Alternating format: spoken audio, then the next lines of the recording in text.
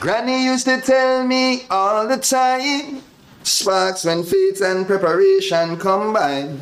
The road been right here all this time, but you gotta look with more than your eyes. And the small axe Jesse Ryle representing for I Just Star Mindset, rich forever.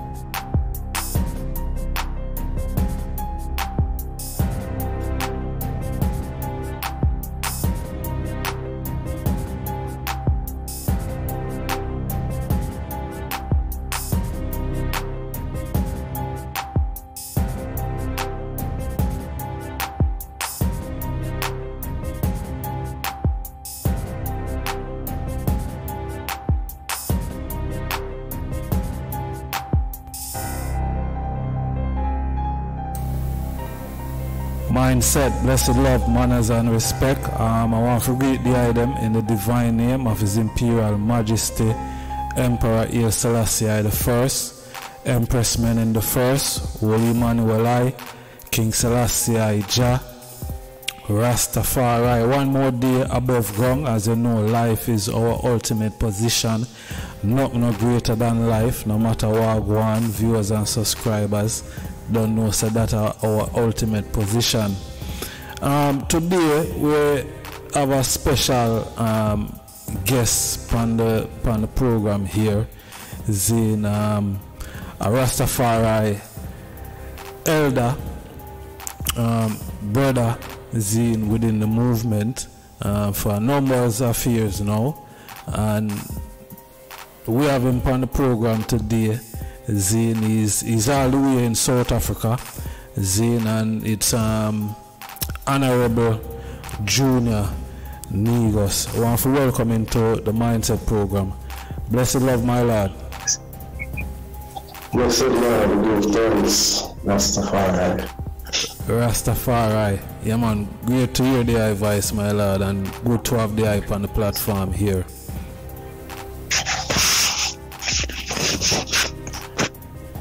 Yes, Farai. So, talk to it. Who is, talk to you about who is Junior Negus. I could just get that out the way first and foremost. So, ones who is not familiar with the eye have a background knowledge of who the eye is and where the eye is coming from. Yes, we give thanks. Glory to the Word, glory to the Son, glory to the power of the Lord. As I was in the beginning, knowledge, forever shall be, Rastafari, word without end. Yes, and the rises, coming through in the 13th decade of the birth trial of His Majesty, Yes, I am still giving answers within the season.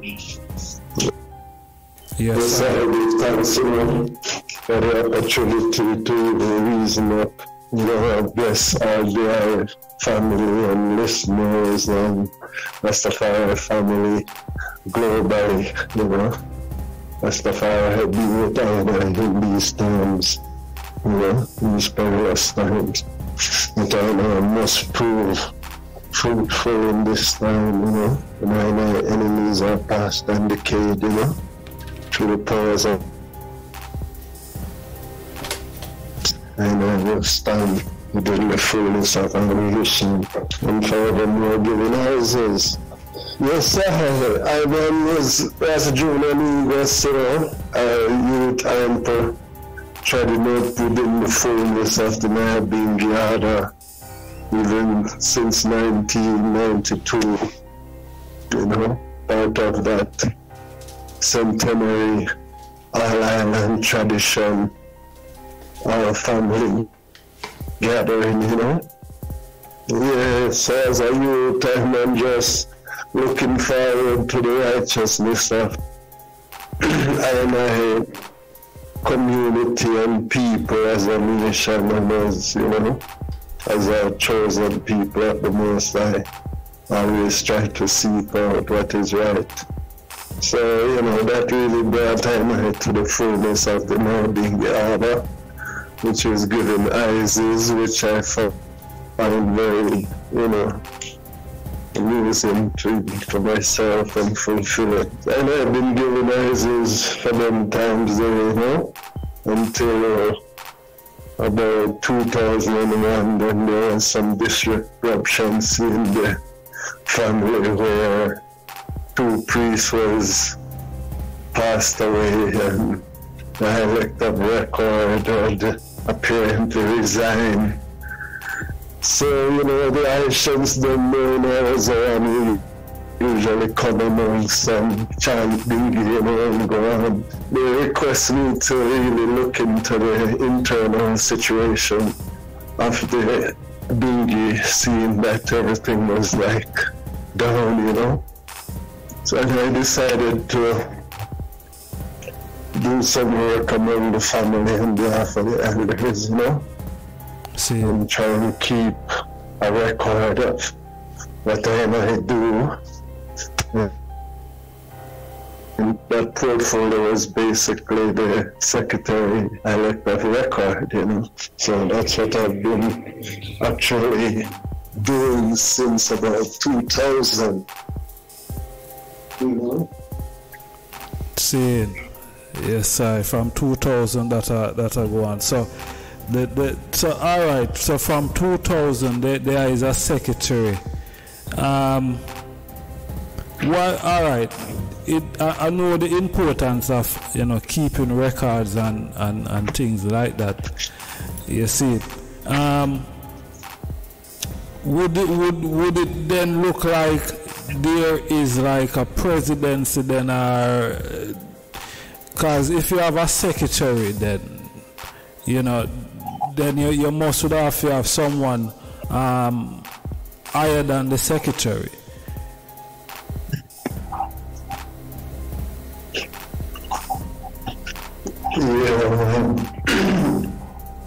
Niyahbinghi doesn't function as regular organization, so it is not in that similarity. Niyahbinghi is an order, and everyone is entitled to carry out that order.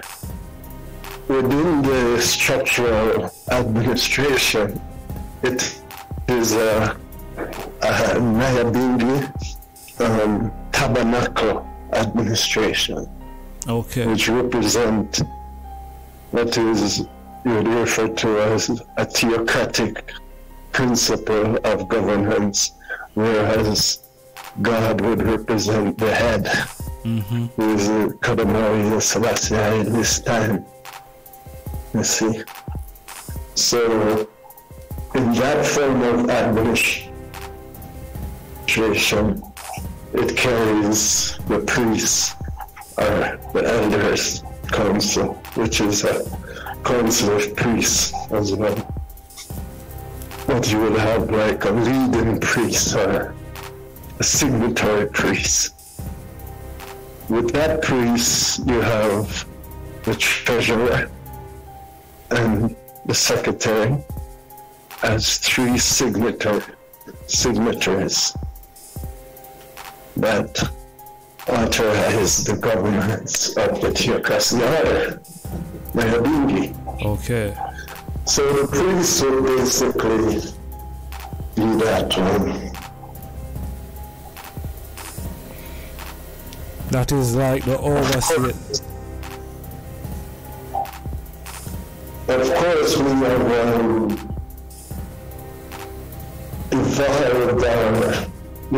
developed within the administration of theocracy, where it has to represent now a state.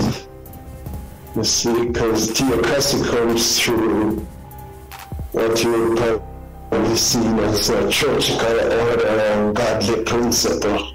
Right. That now means to administrate on the nation's welfare. You see, now that is a different ball game there in terms of administration. So in that sense, then it is not strange that we have considered president to preside over that aspects. For as early as in the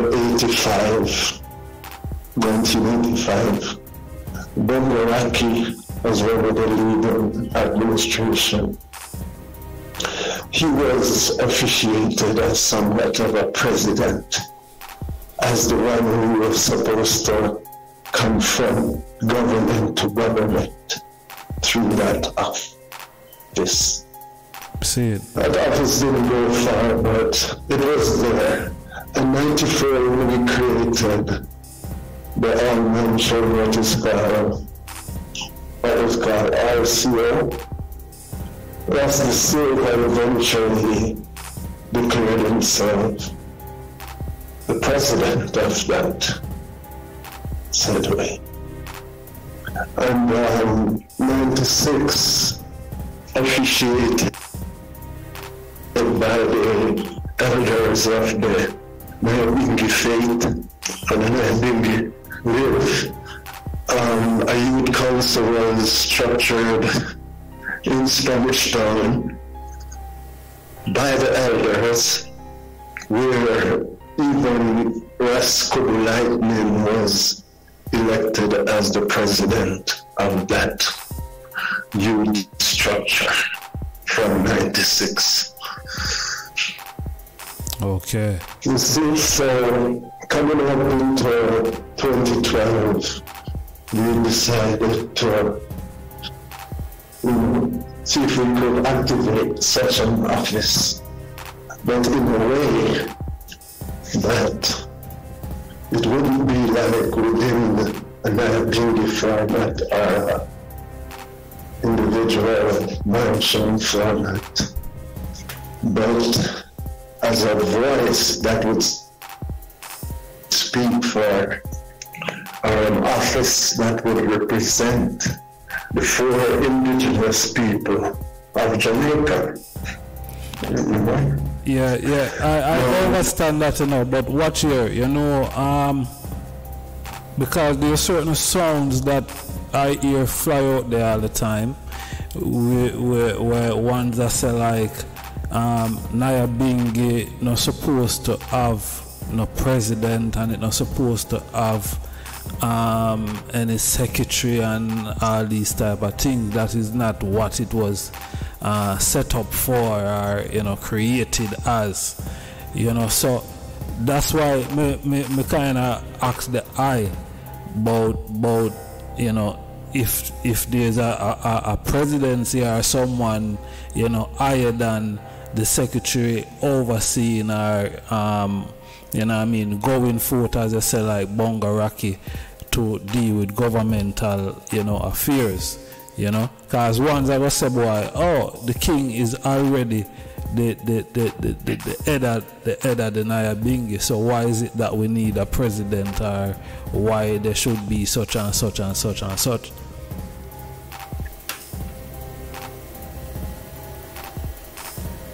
Yes, Farah.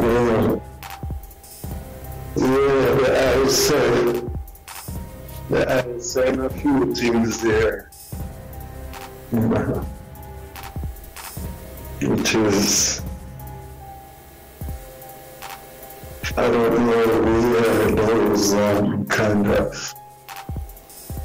speculations and insinuations coming from in terms of the Niyahbinghi and its administration. As I said, it's not an organization, so there is no head that lacks whatever, you know. But it does have the Elders Council, the Asian Council, and the administration is governed through the priests as the head, and the secretary and the treasurer as two signatories to that administration.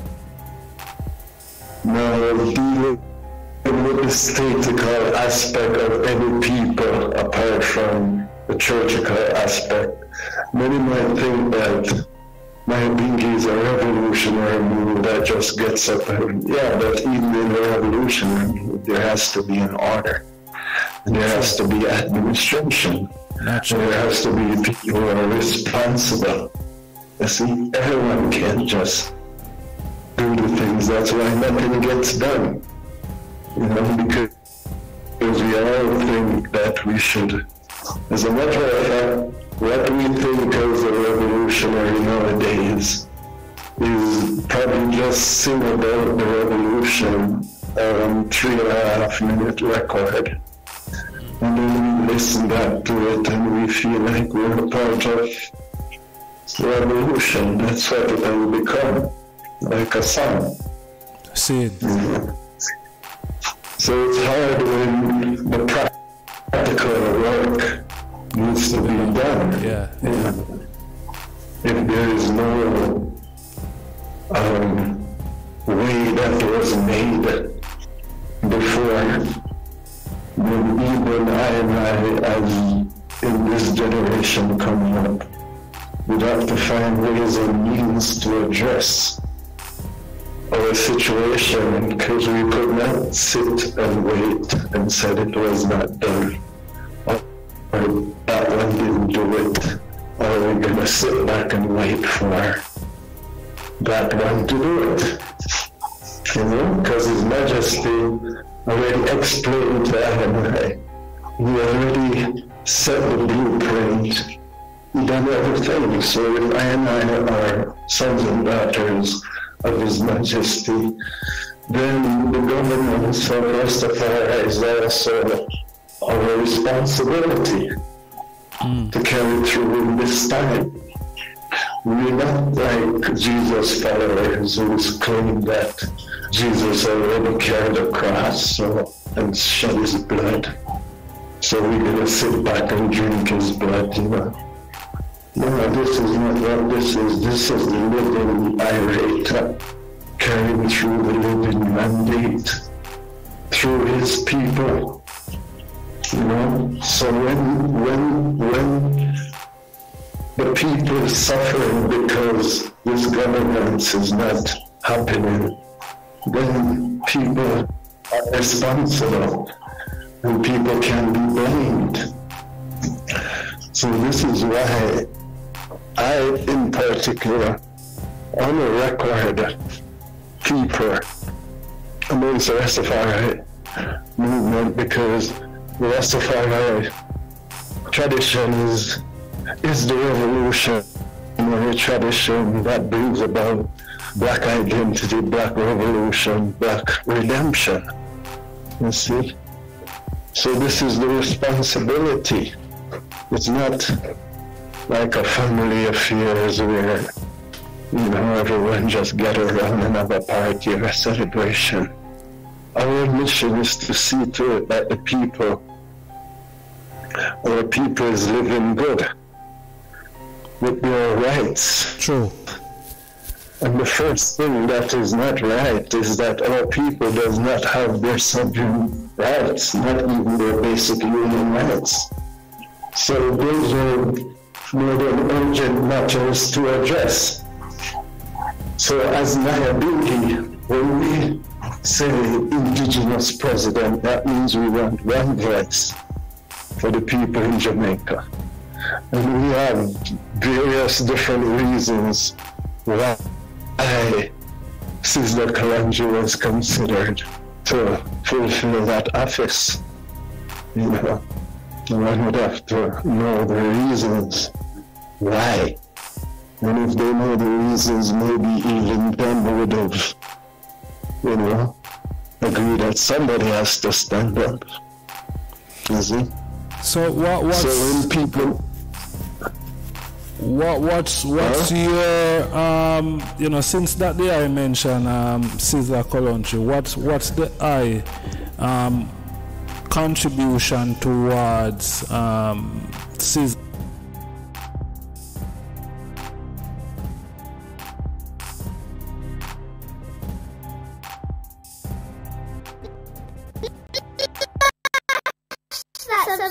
See you on the next mindset. Smash that button. See you on the next video. I just start the mindset. Smash that subscribe button. See you on the next video. I just start the mindset.